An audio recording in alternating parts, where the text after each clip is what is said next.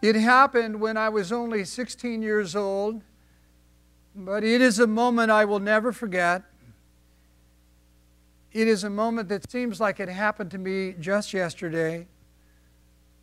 Just a few weeks before the moment of which I speak, I, as a 16-year-old, had received the prized treasure every 16-year-old young man wants, and that is a driver's license.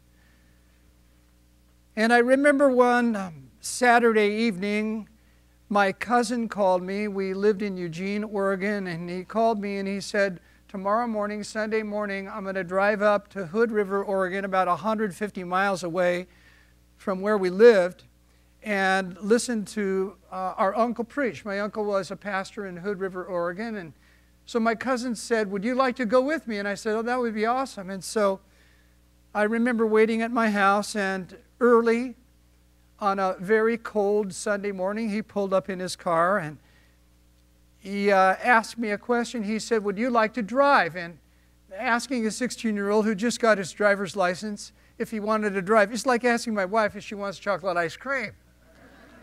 And I said, of course.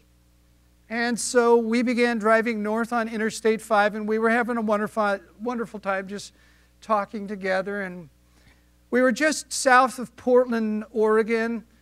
I was in the far left lane of 4 lanes headed north on the Interstate 5, and we just went down under an overpass when suddenly, unexpectedly, and without warning, the nose of the car hit a patch of black ice and dove into the center concrete divider. The impact spun the car around, and here, as a 16-year-old inexperienced driver, the car's sliding backwards, and I'm looking into 4 lanes of oncoming traffic. I didn't have time to think, and even if I would have, I wouldn't have known what to do.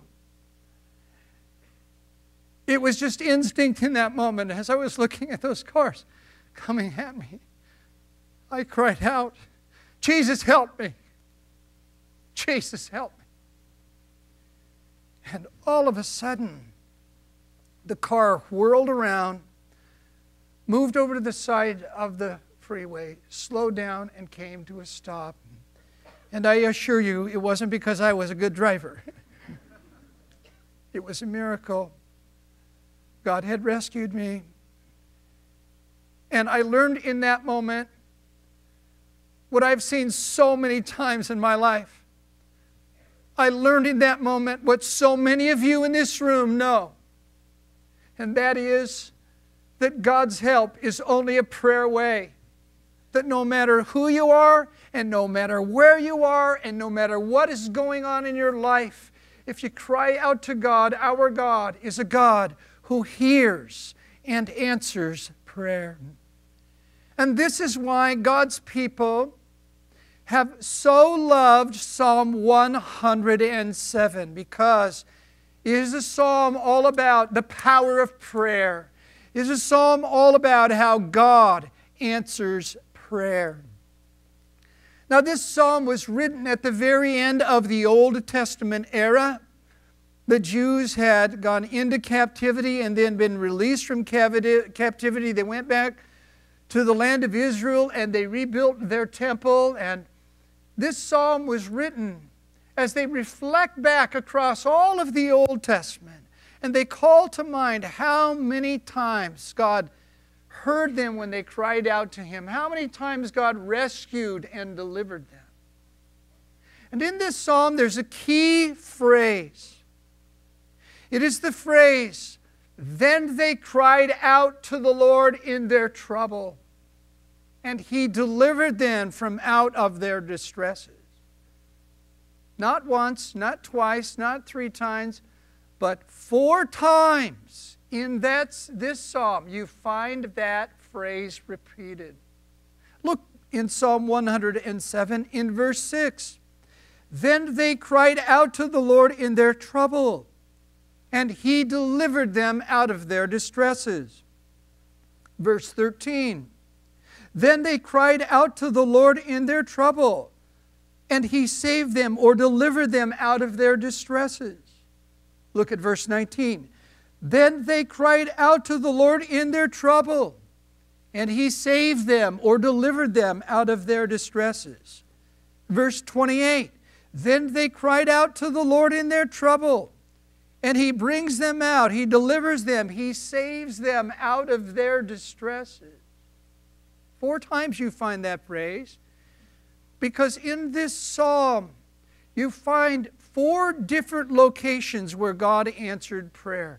4 different situations in which God's people found themselves, and He answered their prayer. As we're going to see in verse 4 to 7, all of a sudden, as it were, you are transported out into the middle of a wilderness. And there you see some fainting travelers. They're lost in the desert. They need food and water. And when they cry out to the Lord, He hears them and answers their prayer. And then all of a sudden, you're transported from that wilderness into a dungeon. And there you find captives who are bound, and they need to be set free. And they cry out to the Lord. He answers their prayer, and He brings them out of that captivity. And then all of a sudden, you're transported from the dungeon into a hospital. And there you find a sick patient on a deathbed about ready to die. And that person cries out to the Lord, and God hears their cry and heals them. And then all of a sudden you're transported out into the middle of the ocean in a terrible, horrible storm. And a group of sailors cry out to the Lord, and the Lord hears their cry and delivers them. And it shows whether you're lost in the desert, whether you are locked in a dungeon, whether you are lying on a deathbed, or whether you're laboring out in the deep, God answers prayer. And maybe you're here tonight and you feel like you're in a wilderness and you need God to provide. If that's you, this psalm is for you. Maybe you feel like you're in a dungeon of sorts and you need God to bring freedom to your life. Listen, Psalm 107 is for you. Maybe you're a person who has sickness in your life, or you know someone who has sickness in their life and they need healing. Listen, Psalm 107 is for you. Maybe you are in a storm. You feel like you are in a raging, the worst storm of your life. If that's true, Psalm 107 is for you, because it's a psalm all about how God answers prayer. Notice how this great psalm begins. It begins with an introduction in verses 1 to 3. The psalmist writes, "Oh, give thanks to the Lord, for He is good." God is good all the time, and all the time God is good. God is gooder than good. And how do you know that He is gooder than good? Well, for His mercy endures forever.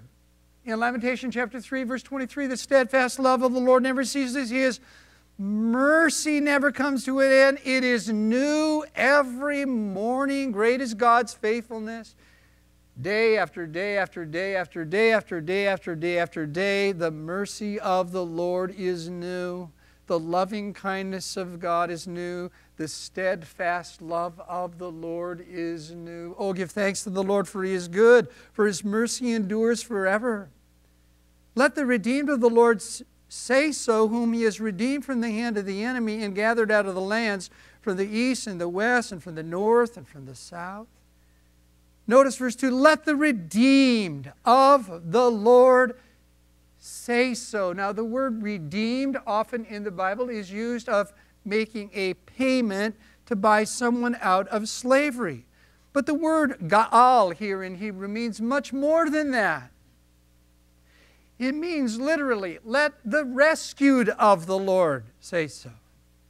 Let the delivered of the Lord say so.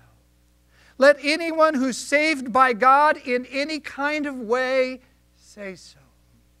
Oh, I like this. Let the redeemed of the Lord say so. Not think so, not feel so, but say so. If God has answered your prayer, if God has rescued you, If God has delivered you, then say so. I remember when I was a boy growing up in church on Sunday nights, as a part of the worship time, they used to have what they called testimony time. Testimony time. And what would happen is one after another. We used to do this in the early days of Calvary. And one after another, somebody would raise their hand and stand and say, you know what? I was out of a job. I prayed and God gave me a job. Woohoo! Someone would say, you know, in my marriage, I thought we were headed for divorce, but we prayed and God brought us back together. Praise the Lord. Another person would say, I had a prodigal son that was wandering out in the world, and we prayed and God answered that prayer. Testimony time. Let the redeemed of the Lord say so. Let us open our mouth and tell about how God has answered prayer, how God has rescued us, how God has delivered us. And then the psalm describes different situations, different circumstances in which you might find yourself. And when you cry out to God, He answers your prayer. Let the redeemed of the Lord say so. Then all of a sudden you're transported out into the middle of the wilderness. And in verses 4 to 9, you see how God answers prayer. Verse 4, they wandered in the wilderness. In a desolate way, they found no city to dwell in. Hungry and thirsty, their soul fainted in them. Then they cried out to the Lord in their trouble, and He delivered them out of their distresses. He led them forth by the right way, that they may go to a city for a dwelling place. Oh, that men would give thanks to the Lord for His goodness and for His wonderful works to the children of men.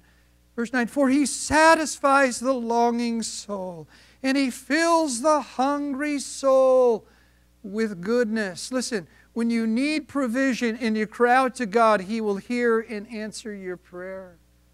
Now, the Old Testament saints, when they were reading verse 4 to 9, they couldn't help think of what happened when they, as the people, were out in the wilderness. You remember they went out of the land of Egypt and they began to walk throughout the wilderness, and it is believed there were some 3 million of them. And they had no food and they had no water. What to do? Look to the Lord. And God brought water out of the rock. God brought bread down from heaven. And they learned that when you look to the Lord, He can provide for your needs. New Testament believers, when they read this portion of Psalm 107, they couldn't help but think of Jesus feeding the 5,000. The Bible says there were 5,000 men, but with women and children, some 20,000 people. And it says they all ate and were filled. They were totally stuffed. They were totally filled because Jesus provided for their needs. And dear ones, if God provided for His people in the Old Testament, and if Jesus provided in that kind of way in the New Testament, then God can provide for you and for me. In Philippians 4 in verse 19, the Bible says, and my God will supply all of your needs according to His riches in glory by Christ Jesus. I like how David said in Psalm 37 verse 25, he said, I've never seen the righteous forsaken, and I've never seen their seed begging bread. God's people over and over and over and every day and every time and every place, when they've been in need and they cry out to the Lord, He provides for their need. No one saw that more than a great man of God in the 1800s named George Mueller. George Mueller lived in London, and he founded orphanages for thousands and thousands of orphans, and he walked by faith. He never told anyone of his needs. Whenever there was a need, he would just pray, and God would answer prayer. He wrote a great biography. I love the title of the biography. It's called 1.5 million Answers to Prayer. 1.5 million answers to prayer. And in that biography, he tells about what happened one morning. They woke up and there was no food in the cupboards. There was not even a crumb that was there. And one of the little orphans said, "Mr. Mueller, what is for breakfast this morning?" And he said, "Well, let's put out the plates and we'll see what the Lord will provide." So we sat the children down and he began to pray, "Lord, we thank you. You've never seen the righteous forsaken or their seed begging bread." And as he's praying, all of a sudden, there was a knock at the door. He opened the door. It was the baker from down the street. The baker said, "Do you know what, Mr. Mueller? God woke me up at 3 o'clock this morning and told me that your orphans were going to need bread today. So I baked a bunch of extra bread. Here's this bread for the orphans." "Oh, thank you," he said. He took the bread and they began to put it on the plates of all of the orphans. When the last piece of bread was put on the plate, all of a sudden there was another knock at the door, and Mr. Mueller opened the door, and there was the milkman. And the milkman said, "You know what?" He said, "My cart broke down right across the street here from your orphanage." He said, "All of my milk is going to spoil and go bad. Would you like to have all of my milk?" And those little orphans learned that our God is a God who answers prayer. Maybe you feel like you're in a wilderness and you need God to provide for your need. His help is only a prayer away. But you're in a wilderness, then all of a sudden the psalm transports you to a dungeon. And there you find captives that are bound. They need deliverance. They need to be set free. In verse 10 to verse 16, those who sat in darkness and in the shadow of death, bound in afflictions and irons, because they rebelled against the words of God and they despised the counsel of the Most High. Therefore he brought down their heart with labor. They fell down and there was none to help. But then they cried out to the Lord in their trouble, and He saved them out of their distresses. He brought them out of darkness and the shadow of death. He broke their chains in pieces. Oh, that men would give thanks to the Lord for His goodness, His wonderful works to the children of men. Why? For He has broken the gates of bronze, and He has cut the bars in two. God answers the prayer of the person who needs to be set free. Now, the Old Testament saints, as they're reading this portion of Psalm 107, they couldn't help but think of what happened when they went into captivity. The Babylonians came and led them away by chains and put them in dungeons and put them in prisons and put them under slave labor. But they cried out to the Lord, and the Lord brought them out of that bondage. As the New Testament believers were reading this portion, perhaps they thought of the demoniac of Gadara. You remember the story in Mark chapter 5.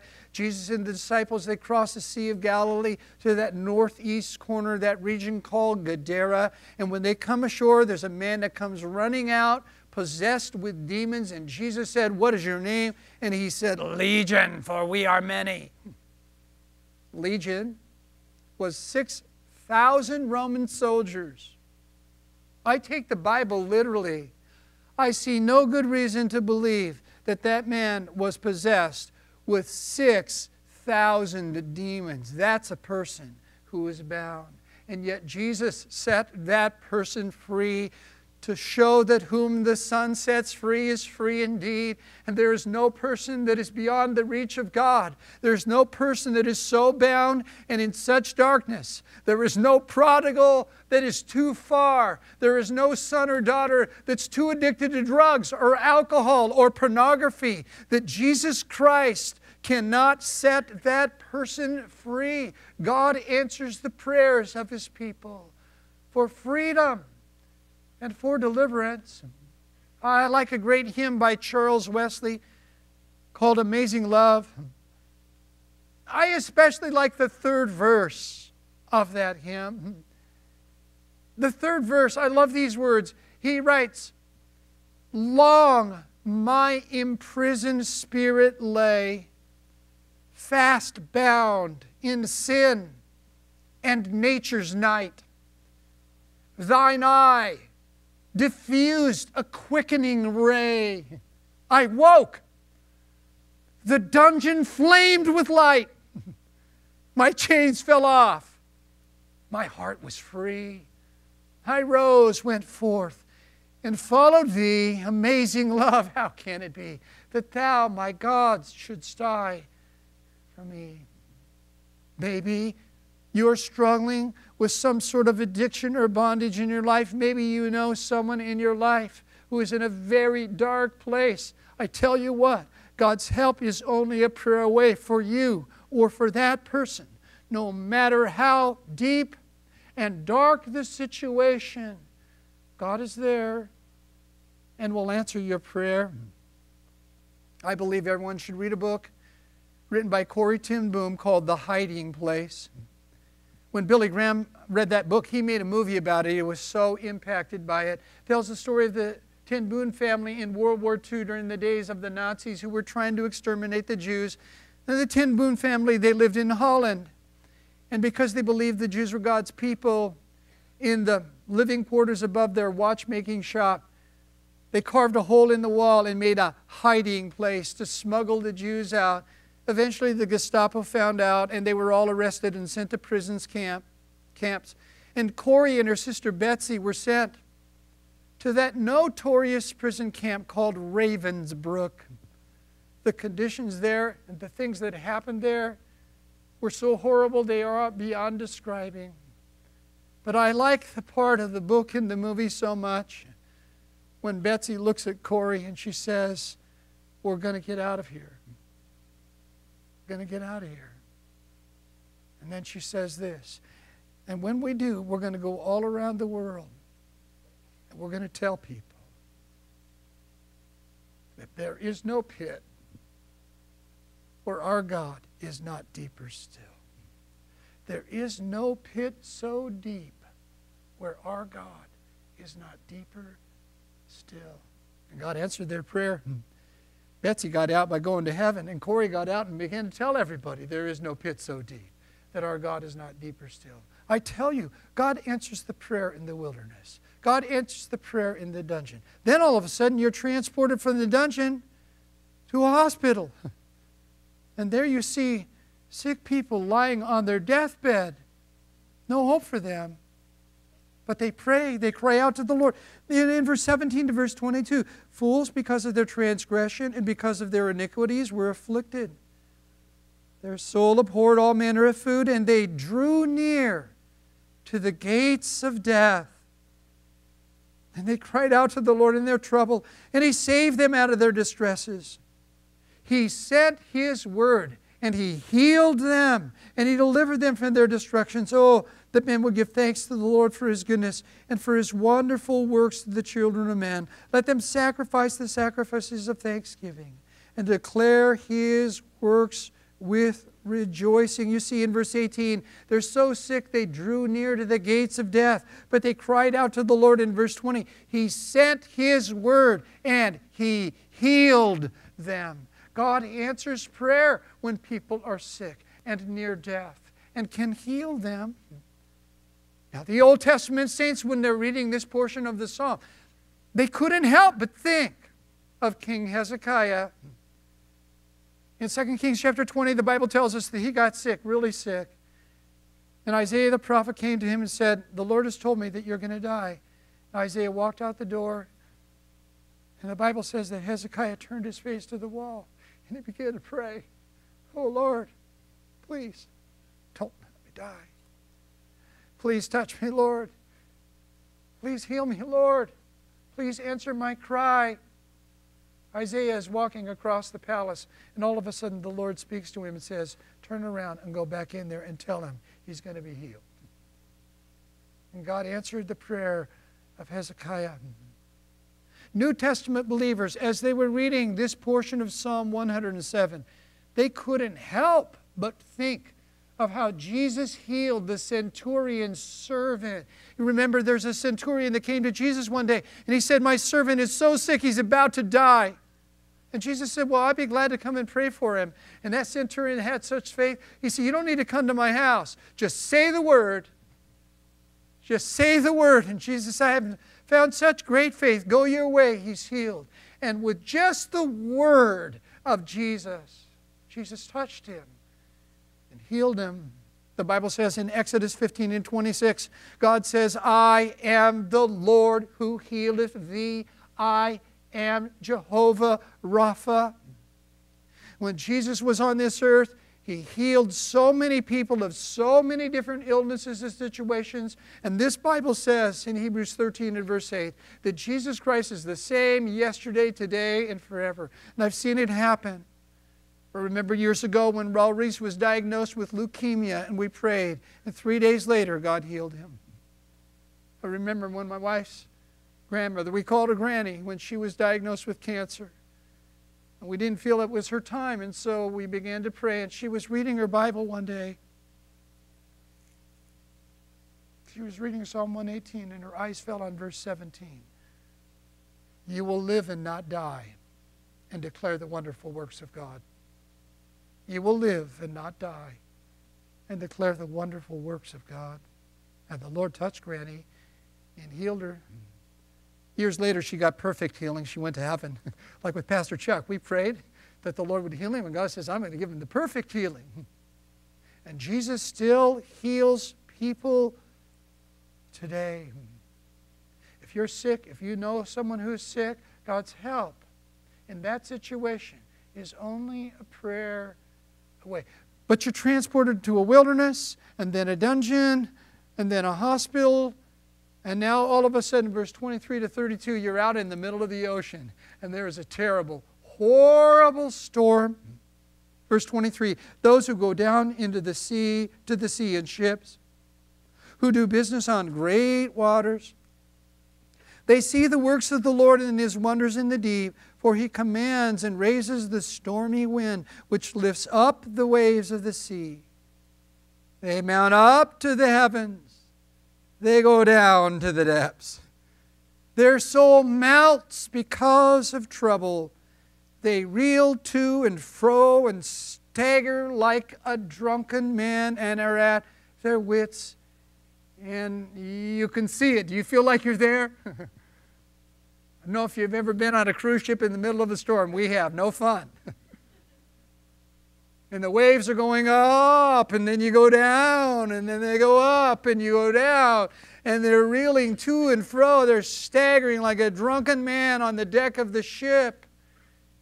And notice this phrase at the end of verse 27, and they are at their wits' end. Ever been there? I have so many times. Lord, I don't know what to do. I'm in the middle of such a horrible storm. I've never seen anything like it, never been through anything like this before, God. And I don't know what to do. I asked this person, they didn't know what to do. I asked that person, they didn't know what to do. God, I even Googled it, and I still don't know what to do.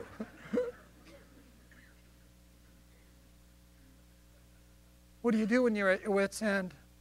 Oh, the next verse. Then they cried out to the Lord in their distresses.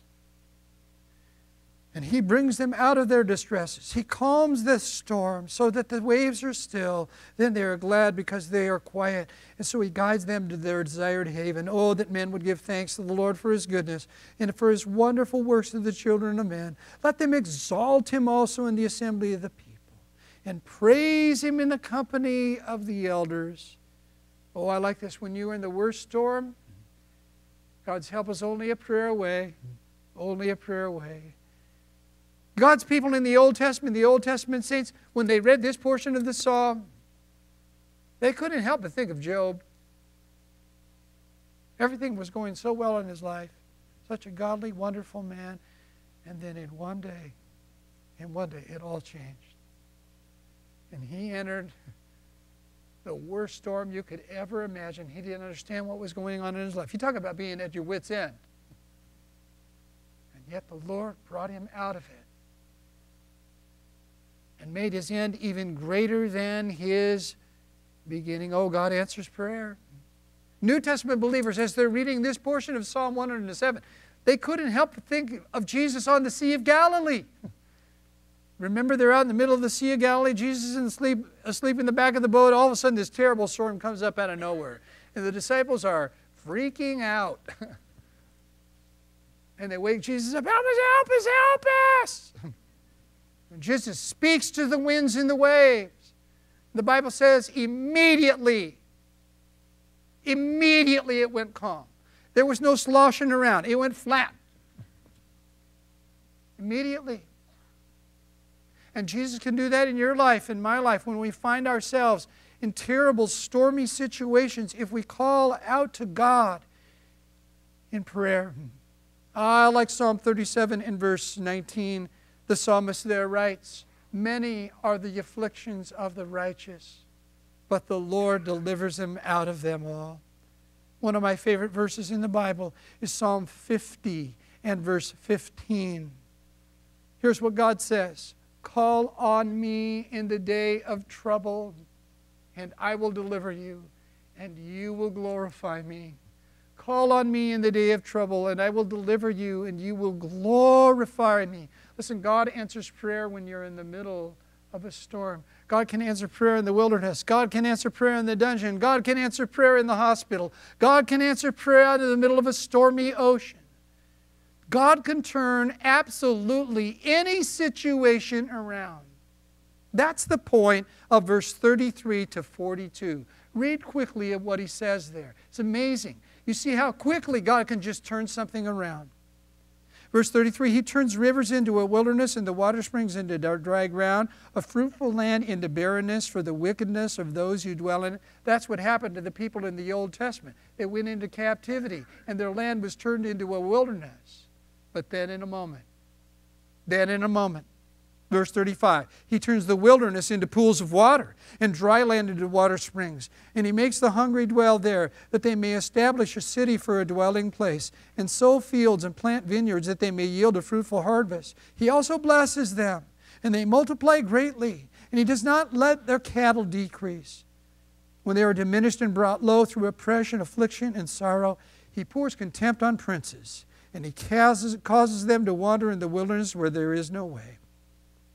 Yet He sets the poor on high, far from affliction. In a moment He can turn it around. And He makes their families like a flock. The righteous see it and rejoice, and all iniquity stops its mouth. What's the point? God can turn any situation, no matter what that situation is. It may not be a wilderness. It may not be a dungeon. It may not be a hospital. It may not be a stormy sea. But He can take any situation and turn it around in a moment. And the psalm ends with these beautiful words. Verse 43, whoever is wise will observe these things, and they will understand the loving kindness of the Lord. Are you a wise person? Whoever is a wise person will observe these things. What things? What things? Well, when you're in the wilderness, God will answer your prayer. When you're in the dungeon, God will answer your prayer. When you're in the hospital, God will answer your prayer. When you're in the middle of a storm, God will answer your prayer. In any circumstance or situation, God will answer your prayer. Because our God is a God who answers prayer. Whoever is wise will read the psalm over and over and over again and cry out to the Lord in whatever trouble they're in, whatever situation they're in.